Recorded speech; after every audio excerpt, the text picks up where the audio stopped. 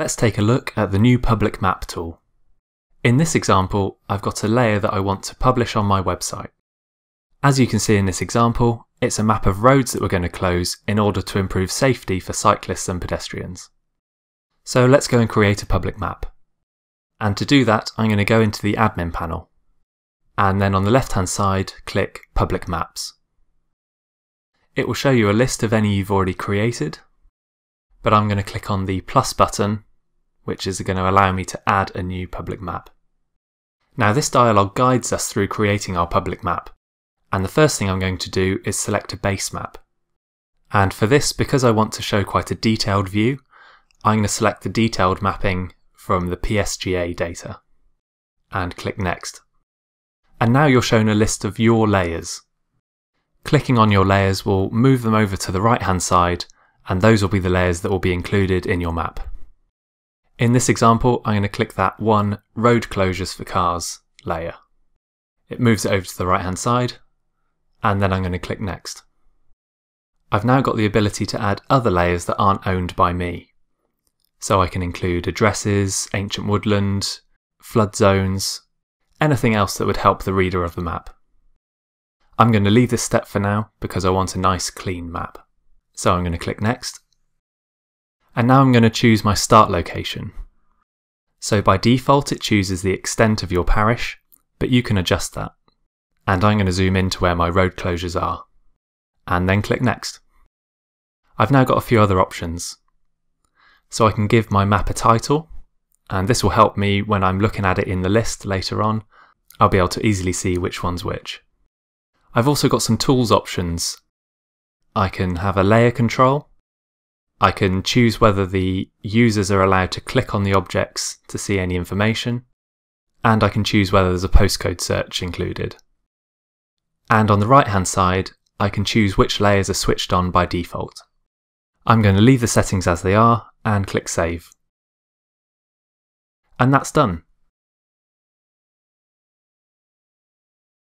Once you've created your public map, you'll see it's automatically created a URL and some embeddable code. There's also a preview tab so you can see what your public map's going to look like. And if I want to make any adjustments, I can click on the public map in the list, click on the edit icon, and then move through the stages to get to the settings I want to change.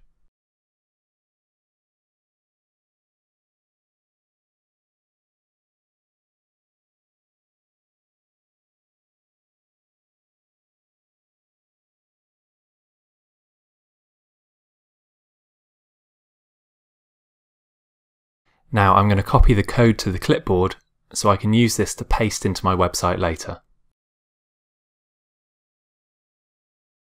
Okay, now it's really difficult to show you how it would work in your website, so I'm just going to show you an example of how we would add it into our website, and many of the concepts will be similar.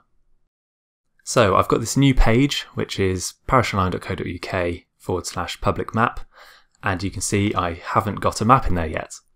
So I'm going to go to my website configuration, and again yours will look different to this, but similar concepts. And I'm going to find the option where I can put raw HTML into the website. This may also be called custom HTML in your configuration. And I can just drag and drop this into the web page where I want it. And now all I do is paste that code that I copied earlier into this page. And when I click apply, it shows me a preview.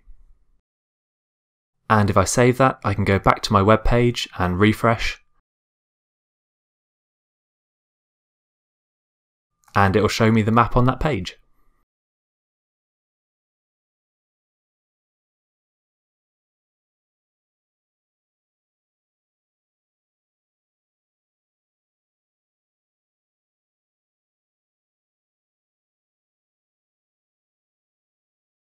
Now there are a few ways you can control the shape of the map, and you can do that using the height and the width settings in that code.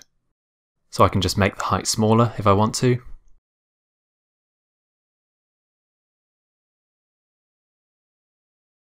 Which obviously doesn't work very well, so I'm going to make it bigger again. And find a suitable size.